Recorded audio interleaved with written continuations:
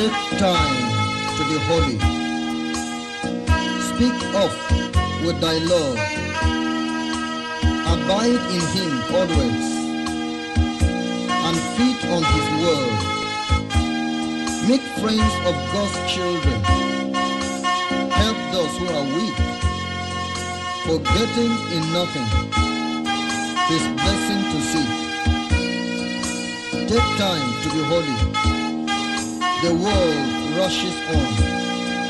Spend much time in secret with Jesus alone. By looking to Jesus, like him thou shalt be. Thy friends in thy conduct his likeness shall see. Take time to be holy.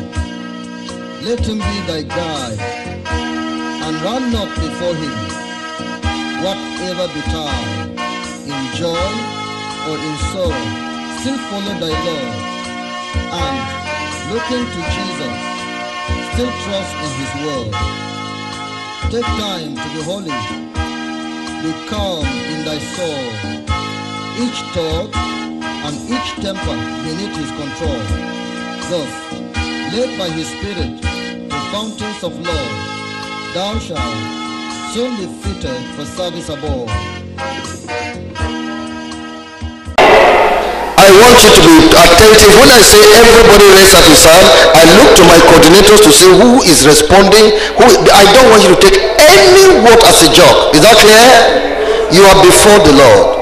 We do as we're inspired to do, and you must respond to show us that you are here before God. Is that clear? That's what we're, every one of you, the grace of God. There is sufficient grace over your life. You are like the egg. The egg. And when the chicken hatches, produces egg, the aim is that little chick will come out of that egg. Is that so?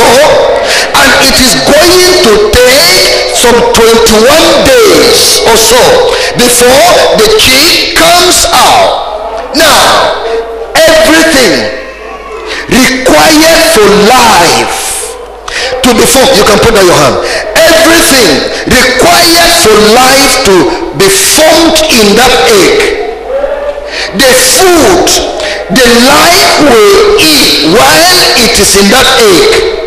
The water the little chick will drink until it comes to full age to come out. Everything, the oxygen, all are provided in that egg,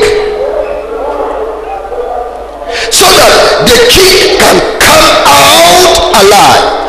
In that same way, I am announcing to you that God produced you out to this world. Everything required for you to come out to eternal life, to be produced to heaven, everything required for you to go to heaven has been provided for your life.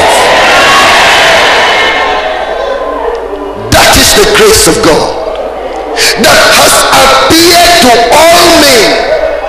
You, your husband, your children, and the child that is still in the womb, everything required for the eternal life of that child has been provided. Now, that tells you that God is not evil, that sees an evil world and still allows you to be born into it. No, he has made provision that you can overcome this evil world. The grace of God that bringeth salvation has appeared to all men. The grace has teaching.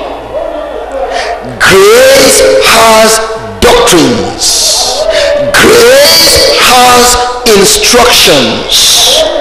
Yes, the manufacturer gives you that product, gives you the drugs to take for your health, gives you the product to be used for your welfare, but then he gives instruction how you can use it.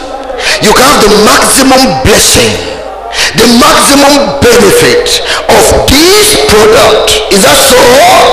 In the same way, grace has produced teachings, doctrines for you to follow, so that you can arrive at your desired destination, heaven. Grace does not stand alone. Grace goes with teaching. Some of you have prayed a lot. You are determined to make it to heaven. You have cried and cried. Your voice was heard in heaven. And then the grace of God already has been there. How will God answer your prayer to take you to heaven? He said, come my daughter, come my son, I will take you to the place of instruction. I'm going to take you to where they will instruct you. They're going to teach you how you can enjoy my grace and make it to heaven. How you can deny ungodliness, worldly lust, and live righteously and soberly in the life qualified for heaven. Therefore, you cannot see the work of grace. We need to understand the grace of God, what it is and how it operates according to scriptures. Because the enemy of the cross, Satan, has given different understanding and meaning of the grace of God to men, to the church and to her preachers, by which righteousness, holiness and perseverance in the faith are frustrated, abandoned. They give you the message of grace. The devil came with the doctrine of grace. He came with the meaning of grace, and therefore tells you, draw what is in your hand. You can make it. He told Jesus, jump down from the top of the pinnacle. The Bible says, the Lord shall give you angels to take care of you, and they shall bear you with their hands, lest you dash your foot against a storm. And Jesus rebuked him. I said, that's not the understanding of that scripture. So preachers have given grace. They have told you, we're saved by grace, we live by grace, we go by grace, we're going to heaven by grace. Don't bother those things. It is the grace of God. Don't worry about anything. The earring you're putting on, the trouser you're wearing as a woman, don't bother. You're married a second wife, don't bother. Where it's all grace. Don't bother about all these people talking about holiness. It is grace. Nobody, in fact, it's only by grace. That is the voice of the devil. He wants you to jump down from the pinnacle, and there will not be hands to hold you, because that interpretation is wrong. He wants you not to give any practical effort, any striving, any persevering in your faith. Abandon yourself to all kinds of lust and greediness. He knows that there's not going to be life for you. That's the voice of the enemy. And that's why we want to let you know this truth. Because by this erroneous interpretation and application of the devil, the church and her ministers are filled with all kinds of iniquities and wickedness. This is the reason for corruption, the grace of God. Wrong interpretation of it is the reason for the decay in the church of God. The devil put an injection into you and render you stupid and foolish. So that you're no more using your brain. You're no more using your understanding to do what you're doing. You stumble at anything. You're drunk. So corruption is everywhere. But may the Lord God of mercy, the gracious God, grant unto everyone deliverance from corruption and protect everyone in his righteousness and holiness through the knowledge of truth. And let us all say amen. Number one, the definition and operation of divine grace. The definition and operation of divine grace. Number two, grace and truth. Number three, truth and love. Now, we're going to number one, the definition and operation of divine grace. Go to Ephesians chapter 2 verse 8. For by grace are ye saved through faith, and that not of yourselves. It is the gift of God, not of works, lest any man should boast. Grace. Everybody say it. Grace. Say it again. Grace. Say it the third time. Grace. Lay hand upon yourself, because a new understanding will come to you today. Lay hand upon yourself and say grace. Let that communicate to you that you will make it to heaven. What is grace? The grace of God is the kindness of God towards unmerited man. God's kindness towards a person that does not merit it.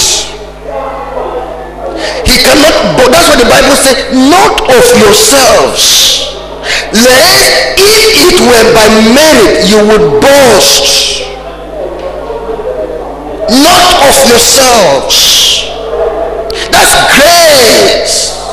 Number two, grace is the goodness of God towards sinners. People that are sinners, yet God chose to do them good.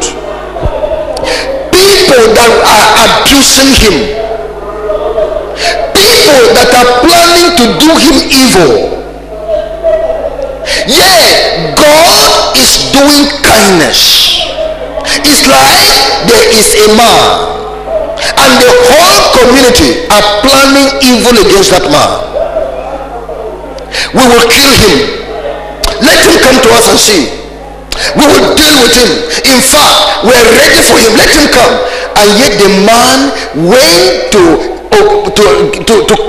arrange with the government to construct road to that community, to supply water to that community, to supply light. A community that hates him.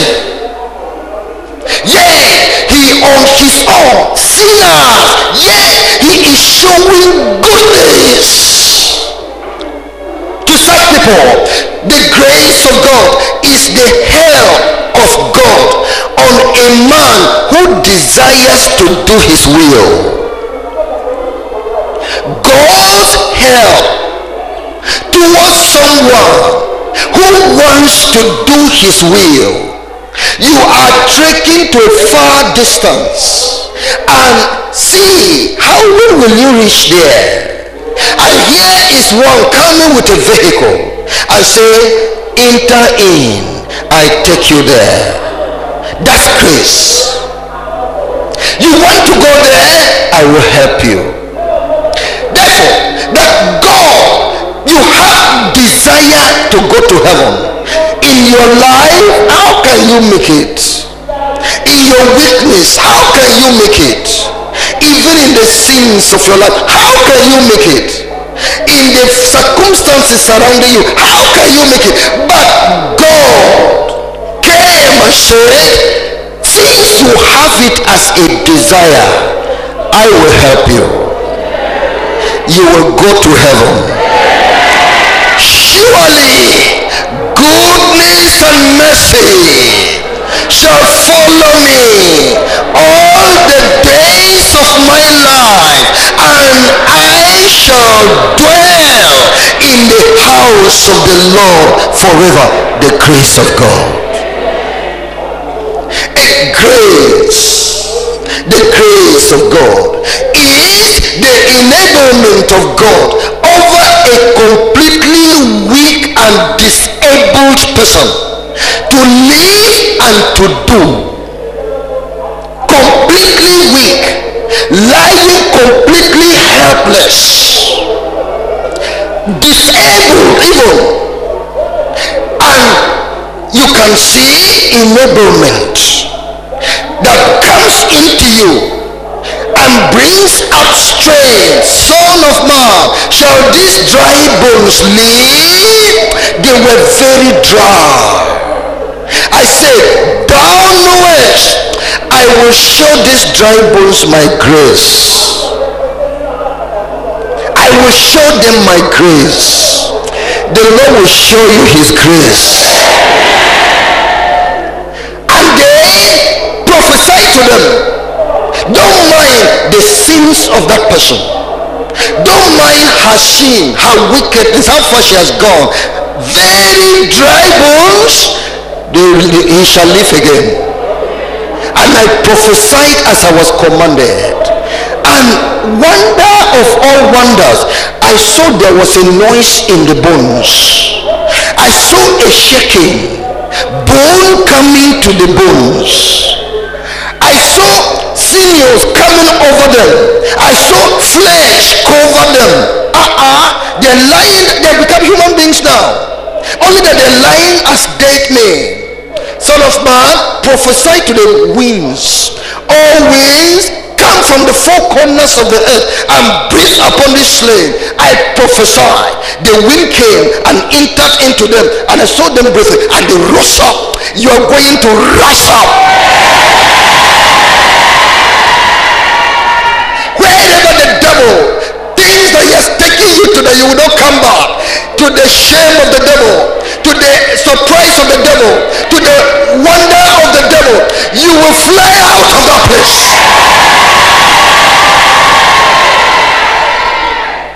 The grace of God is his pardon for sinners. His pardon. How God forgives sins. Who is a God like unto thee that pardoneth iniquity? He will bypass our transgression. He will cast our sins into the depth of the sea. Even I am he that have forgiven you.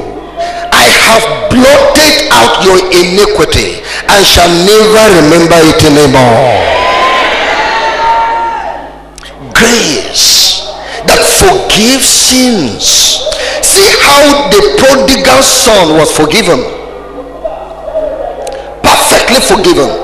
Wasted the father's resources, yet perfectly forgiven, and included in the forgiveness is a celebration.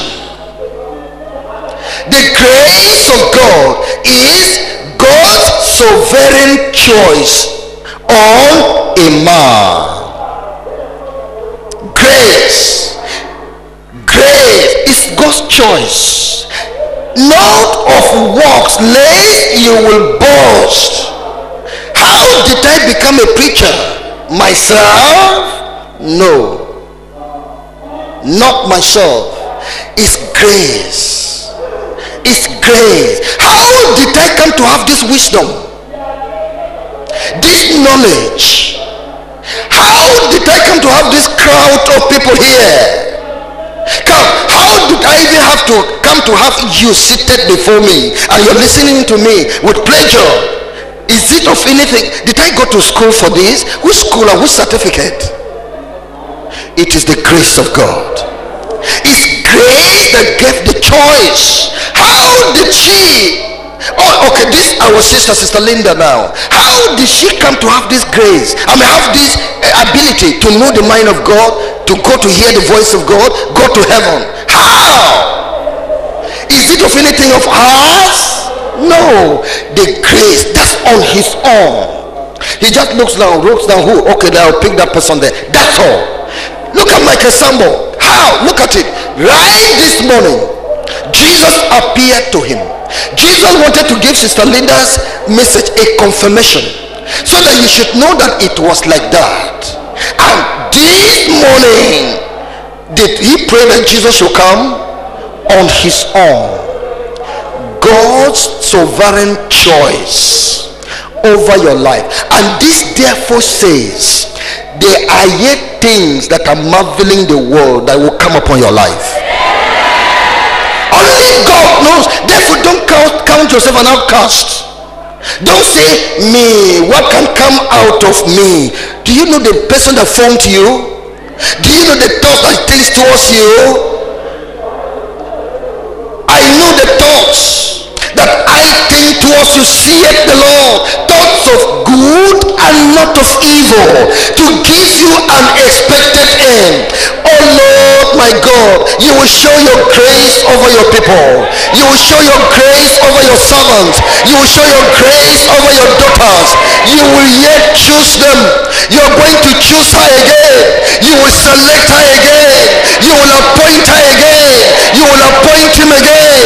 You will open the door for him again of your free will, and no man can challenge it. Grace.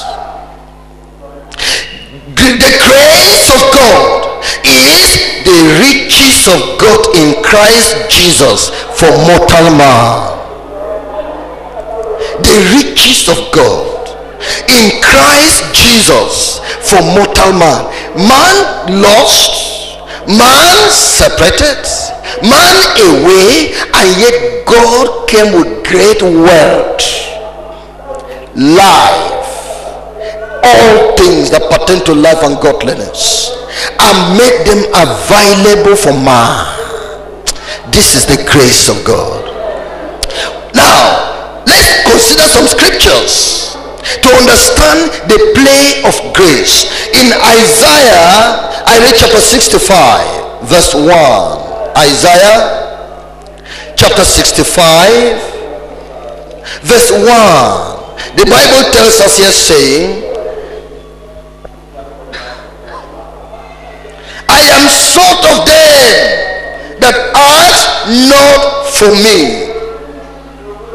I am found of them that sought me not. And I say, behold me unto a nation that was not called by my name. Check your life and see what the Lord is saying. It could be your case is like that. You were not thinking of God at all. The way you got saved, you were not thinking about it. It was not in your plan. When you were going to that place, you didn't know that you would go and meet Jesus there. You just went and discovered. Circumstances just got arranged, and you just go and see God saying, here am I. I'm ready for you. I will save you now. But the God that was not looking for you, yes, is grace. Just kindness. I saw the way you were going. I knew where you were going. I decided to corner you and wait for you here, just because I'm interested to serve you. Sort of them. That's why you see Jesus making appearances to people in various nations, various people. You see him flying. No, we forgot. When we were going to Sierra Leone, my wife forgot her Bible in the plane. And I said, maybe God wants to give somebody a Bible. Somebody who didn't know Bible, who was not even planning to have a Bible. Maybe the Lord wants such a person to have a Bible, so he knows the process. Leave your Bible, daughter, I give you another one.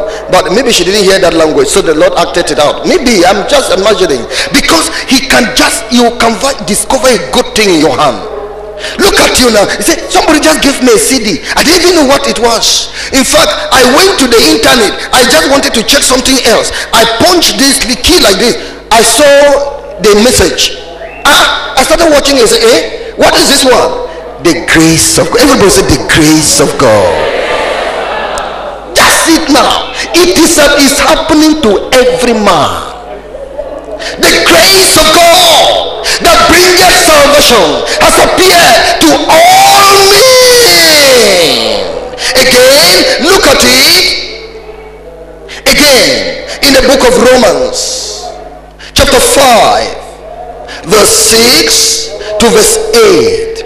Romans chapter 5, verse 6 to verse 8. The Bible tells us here, saying, for when we were yet without strength, in due time Christ died for the ungodly.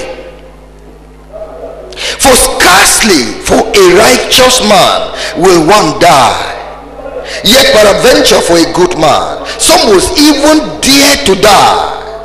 But God commended his love toward us, in that while we were yet sinners, Christ died for us. We were yet sinners.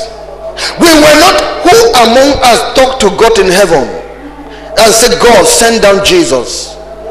Did we even know how heaven looked like? Did we imagine how heaven looked like? Yeah, he sent down Jesus, grace. Who among us told God that Jesus should go to the cross for mankind? That he should die in respect of everybody, representatively on every person. Who told God? But this was done on his own account. This was going on when we were yet sinners. It's like a child that was sleeping and the mother was busy cooking food for the child, preparing everything for the child, making everything okay. He wakes up and saw the food was ready, graciously ready, everything made ready. Just climb up to the table and eat. Mother, when did you do this? Mother, you got this type of food I'm looking for, but I didn't tell you now. The thought came that I should do something for your good, something for your pleasure. You were sleeping, you wouldn't even understand. If I wake you up, you will even be crying at that time. I went ahead because of the thought of a mother. So God went ahead to plan our salvation because he is God. We were not aware, we didn't participate in it. On his own account, on his own accord, he went to plan salvation. That's why. And then here is salvation available like that. He said, go, how did you arrange this? How did it happen? On my own account. That's why it is free. It is called the grace of God, the kindness of God. Look at it again in Ephesians chapter 2, verse 8 and 9. Ephesians chapter 2, verse 8 and verse 9. For by grace are ye saved through faith, and that not of yourselves. It is the gift of God, not of works, lest any man should boast. Grace is the gift of God to every creature. Grace, every soldier going to war carries his water. Every soldier. So every man born to this world carries grace.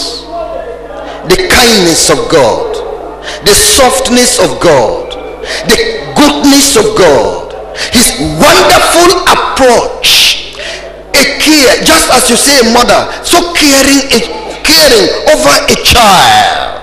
That's what God does over everyone. Doesn't want damage, wants your welfare, your well-being. That's the kindness of God, the grace of God. Bringeth salvation is the gift of God, not of works. You do not pay money. That's when we're talking about this prosperity preacher that is always saying, sow seed before God will answer your prayer, sow seed before your challenge will go, sow seed before we pray for you. And they have prayer for those who can sow seed for 200 naira, those who can sow for 2,000 naira, those who can sow for 20,000 naira, those who can sow for 200,000 naira, those who can sow for 2 million. So they have their own, that they have frustrated the grace of God, they have frustrated the gospel of God, the kindness of God that has appeared to all men. They segregated it and said it's only for the rich, only for those who have seed to sow. They are not preachers of your God. A God of kindness that has made this thing cheaply available, making things simple. Yes, I know when a motorcycle wants to carry a woman and he knows that the woman in her wrapper will not be able to climb up, so the cyclist lowers his motorcycle. God has lowered things for your life.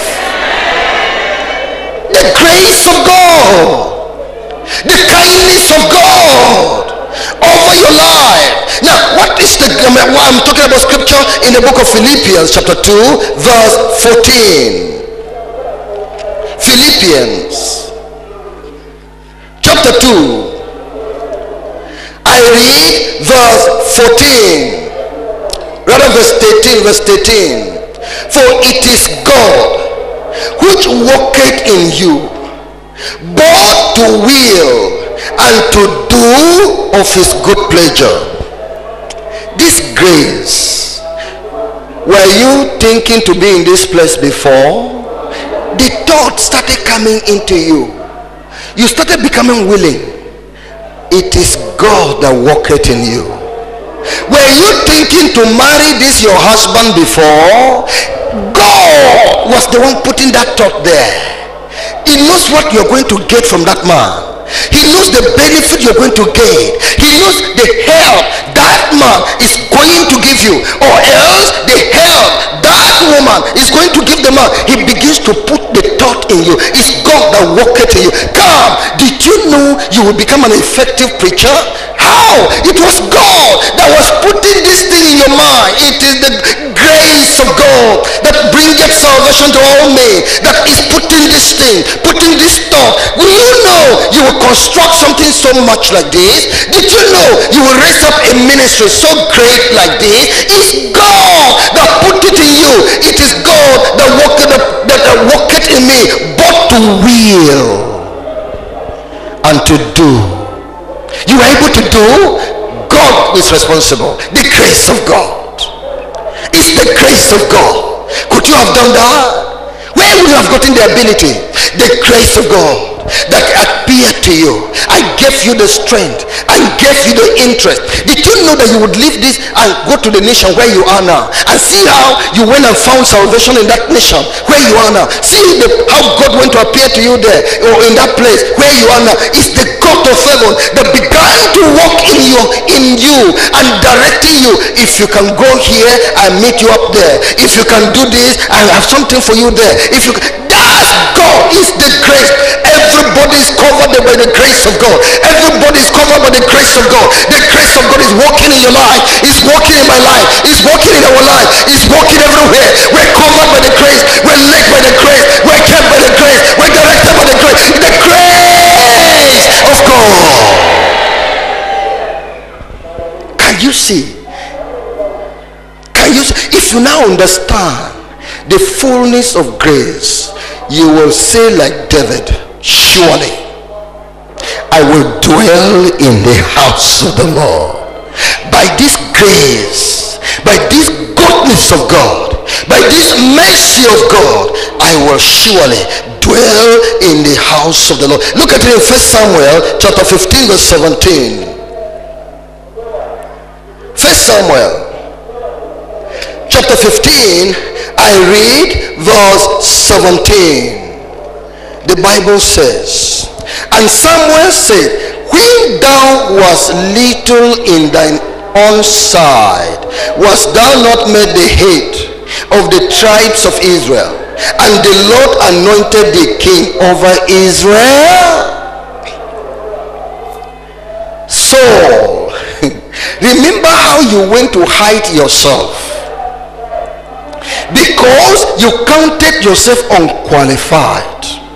You say, who am I to be king, to rule over these people? You run and hid yourself in the bush somewhere, Saul, little in your eyes, not thinking you were qualified. Who am I? Yet the choice of God came over you.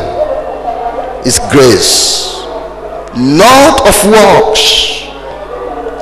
So it's grace. If anybody is challenging you, why are you coming to lord it over us here and say you are our leader?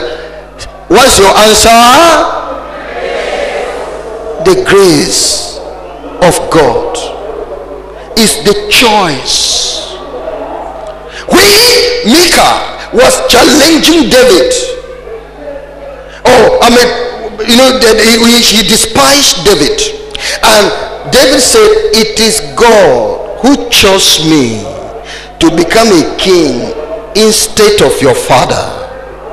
It's not because I did anything. No. Who am I to stand before Saul the king? But it is God who chose me. So the choice is of God. Who then is challenging you?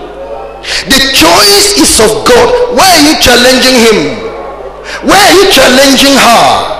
The choice is of God. It is not of he that willeth, or nor of he that runneth, but of God that maketh the choice. It's God that maketh the choice. So if the choice falls on you, don't begin to say, who am I? No, God, I won't do it. Don't say like that. It is your turn. It shall be her turn tomorrow. On another aspect is choice. So that is it. Again, in the book of Ephesians chapter 3 verse 8. Ephesians chapter 3 verse 8. The Bible says, unto me who am less than the least of all saints is this grace given, that I should preach among the Gentiles the unsearchable riches of Christ. I am less than the least. If they bring all of us here and arrange us in order, they come to the last person in height. Then they bring me to compare with the last person. I am shorter than the shortest person among you. That is what God is saying. Paul is saying, less than the least. Yet is this grace given. The grace to write epistles, to bring forth revelations of Jesus, to bring forth the mind of God. This is nothing. I didn't go to school for it. I didn't contest for it. In fact, I didn't pray for it. It just came. God just gave it to me. Of course, sometimes God can put it in your heart to pray on it, but at that times you're not involved at all. You're not involved. Again, in the book of Exodus, the book of Numbers, chapter 33. Exodus, chapter 33, verse 12 to verse 17. Exodus, chapter 33, verse 12 to verse 17. The Bible tells us here, saying, And Moses said unto the Lord, See, thou sayest unto me, Bring up these people, and thou hast not let me know whom thou wilt send with me. Yea, thou hast said, I knew thee by name, and thou hast also found grace in my sight. Now therefore, I pray thee, if I have found grace in thy sight, show me now thy way, that I may know thee, that I may find grace in thy sight, and consider that this nation is thy people. And he said, My praising shall go with thee, and I will give thee rest. And he said unto him, If thy praising go not with me, carry us not up hence. For wherein shall it be known here that I and thy people have found grace in thy sight? Is it not in that thou goest with us? So shall we be separated, I and thy people, from all the people that are upon the face of the earth. Everybody, verse 17. Let's read it together. 1, 2, go. And the Lord said unto Moses, I will do this thing also that thou hast spoken, for thou hast found grace in my sight, and I know thee by name. I'm talking about grace. The Bible says, for there was nobody like Moses, that God talked face to face as a man speaketh to his friend. God took Moses to the mountain. He spent 40 days and 40 nights, himself and God, two of them, talking together. Again, another time in the mountain, see the wonders of God that he did through Moses in Egypt, over the Red Sea, and in the wilderness. Now, hey, wonderful revelations. The Lord took Moses to the cleft of the rock and said, I am going to show you my glory. Why? You have found grace in my sight. I am going to cause you to know. I am going to cause you to see. I am going to cause you to understand. Only that if it were possible for mortal man to see my face, I would have given you a chance to see my face. But because you have found grace, I just chose to be your friend. I chose to manifest myself. The president visited the land and just chose to visit your house, and chose to sit in your house. Zacchaeus, come down, for this day I must abide in your house. So you have found grace in my sight. Then the Lord passed by Moses and proclaimed with all the glory of the Lord. The Lord God, merciful and gracious, forgiving transgression, iniquity, yea, forgiving iniquity and transgressions, pardoning the sins of the fathers, yea, and by no means will pass the guilty, but will judge the guilty to their fourth generation. He was describing himself, describing his nature, showing forth his glory to Moses. Why? He said, I will do this thing to you because you have found grace in my sight. Did he do it for Aaron? Did he do it for Miriam? Did he do it for anyone? God has his choice. The reason why he made the choice. Why? Moses will write about God. Moses will speak about God. And all that Moses sees in God, he will faithfully pass through all human beings to all generations. So he found Moses capable for this and began to unfold the riches of God, the revelations of God. Why? By grace. What God has begun to do in your life specifically, he is going to do it more. Because of grace, because of mercy. These ones that the Lord reveals himself to them, are they the most righteous people? It may not really be so.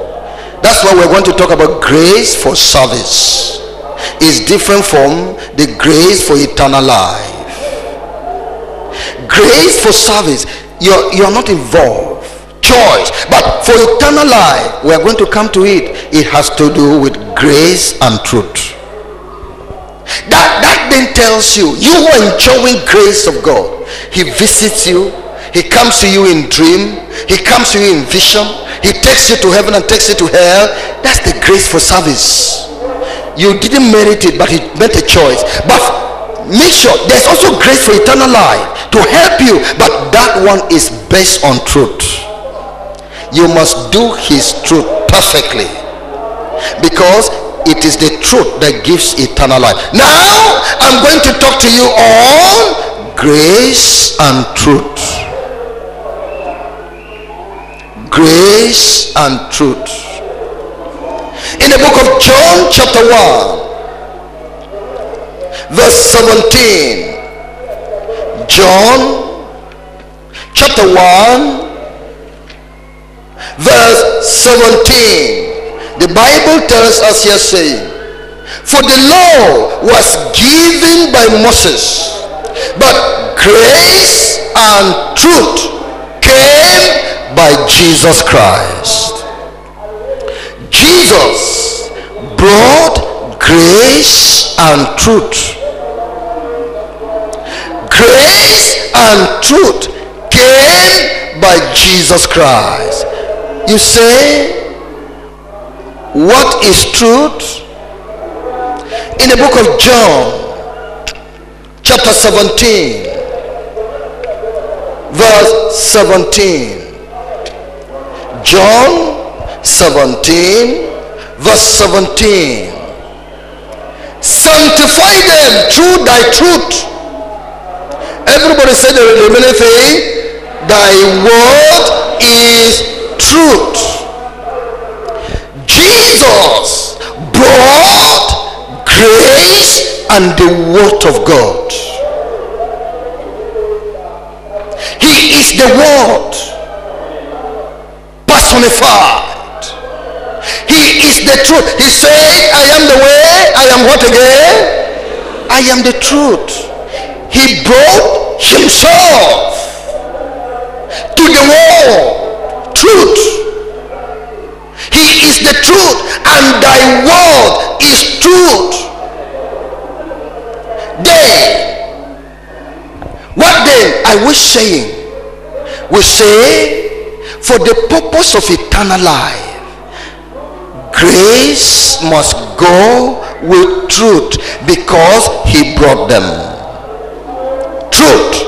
Jesus is the truth. Look at it in Titus again, chapter 2. Titus chapter 2 verse 11. For the grace of God that bringeth salvation hath appeared to all men, teaching us the truth. Teaching us the truth. Grace shows us the way to eternal life. Truth is the way to eternal life. For Jesus, who is truth, is the way. But grace points the way to eternal life.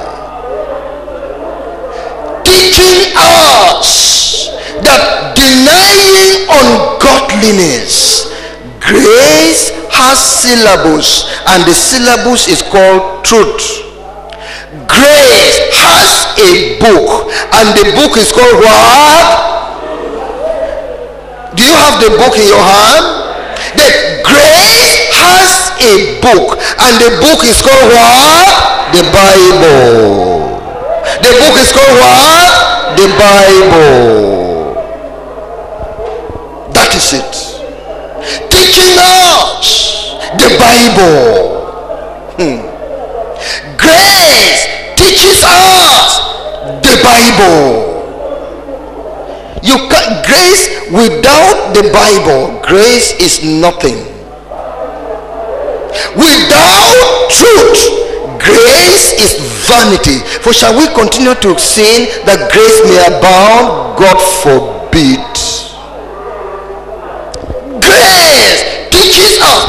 should deny ungodliness and worldly lust, things to deny, things to hold on to, but that we should be righteous and sober in this present evil world. Why grace? By the way, angels are not in heaven by grace, because heaven is not an evil place. Grace because of this earth. The earth is a place where if God does not help us, nobody shall escape. That's why grace becomes essential. Angels do not put on this our body, so they are not tempted. As a result, they don't need grace. You don't give drugs to people who are not sick. So, but our body that can easily be tempted is the reason why we have grace. That despite the temptation of our body, we must still live righteously. That's it. Grace has teaching. Christ brought grace and truth. He said in the book of Matthew chapter 28, Matthew chapter 28 verse 18 to 20. It tells us here, saying, and Jesus came and spake unto them, saying, all power is given unto me in heaven and in earth. Go ye therefore and teach all nations, baptizing them in the name of the Father and of the Son and of the Holy Ghost. Now verse 20, everybody, are you there? Verse 20, are you there? Want to go, teaching them to observe all things whatsoever I have commanded you, and lo, I am with you always, even unto the end of the earth, of the world. And amen. Can you see? Jesus brought grace and a body of teaching. Who then told you is grace alone? Can grace alone save you? Who told you that it's grace alone? That people are now, you're being deceived by the devil. The Jesus that who gives grace, is it not Jesus? He has also given a body of teaching. A body. So who is then the one saying, well, you are married to your husband, whether you married second wife or third, or you were married two wives before you were born again, there's no trouble now, don't allow anybody to disturb you. Grace. Whose grace? Jesus has a body of teaching. He said that he that joined them from the beginning, joined them one man and one woman, and said whatever he has joined together, God has joined together, let no man put asunder. And another woman has come in to put that, to separate that person, that the man cannot have, that woman cannot have the true perfect love of her husband. You say no, I did leave her alone, let them manage on. The teaching of Christ said that woman should leave that place. The teaching of Christ. But you say it's not easy, the woman has become old now, how can we do? I mean the teaching of Christ. We're going to talk about the grace later, because he brought not only truth, he brought truth and grace. Is that clear? So it's the teaching of Christ. So now when the word said don't bear a grudge against anybody, you say, hey, but the way, if you don't know how the person offended me, but the teaching of Christ is saying you should not bear grudge against anybody. It says return back that which you have stolen. Those false certificates, those false claims that you have made, get them returned back. Go and confess those things. Say, confess this thing for my husband. Go and make this known to my wife, known to my husband. Hey, there's no more life. I will tell you about that later. That is on the side of grace. But the truth must stand, because it is the truth that gives eternal life. It's the truth. Now tell the women, tell the men, all jewelry should be removed. Is that what has it to do?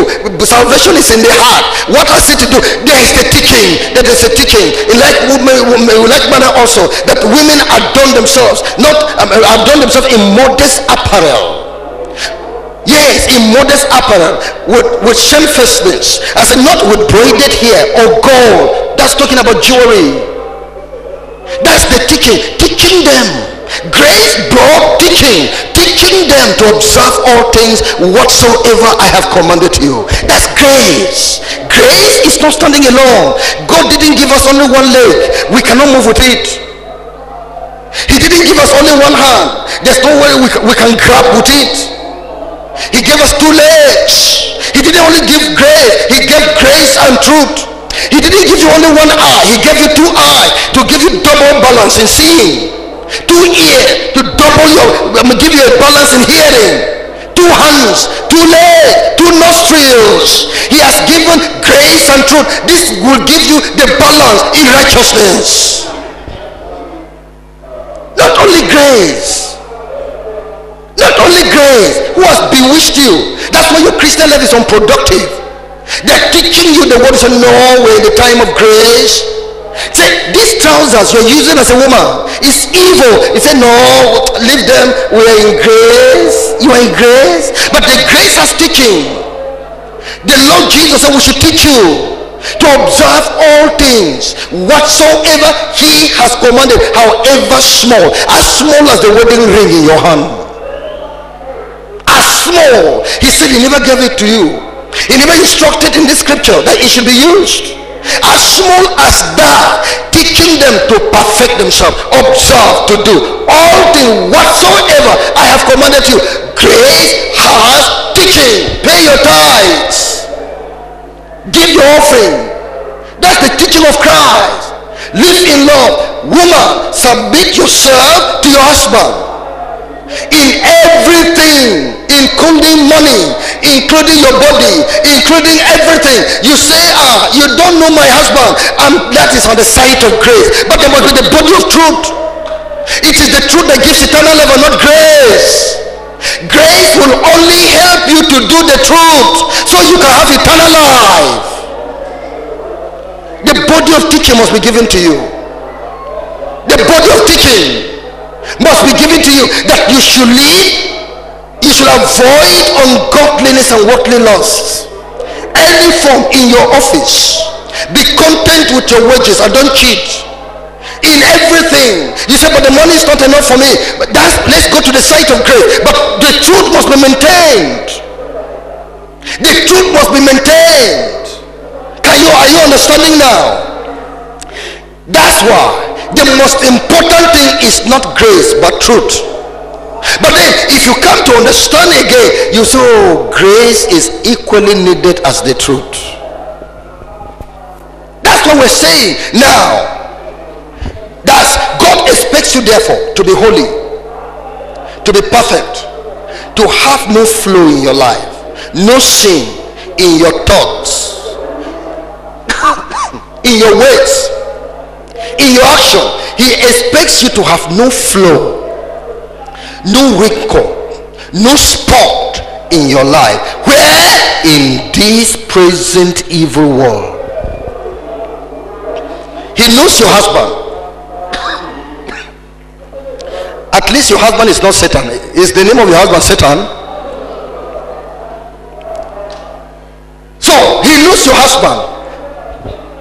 But then has instructed you, live perfectly in that marriage, live righteously in that marriage. If you want to see my eyes in heaven, submit yourself to your own husbands, and husbands, love your wives. I know how tough that woman is,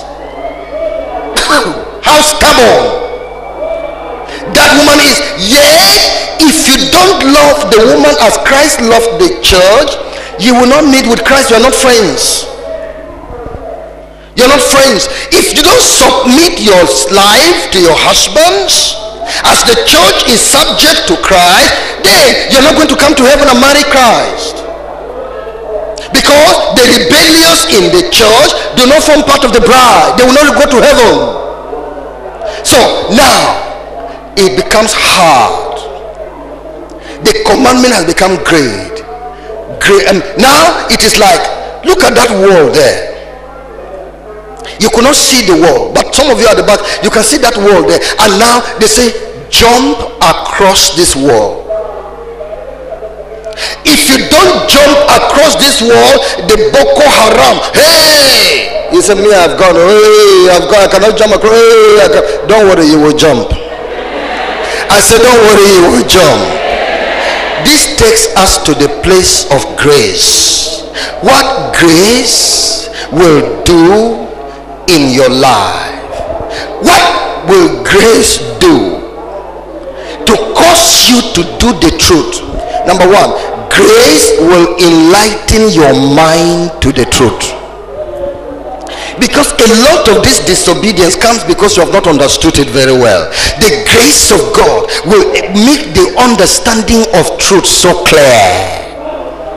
He will make the truth known to you so that you will not have ambiguity. There won't be darkness in your way. You will be very clear. That's what grace will do.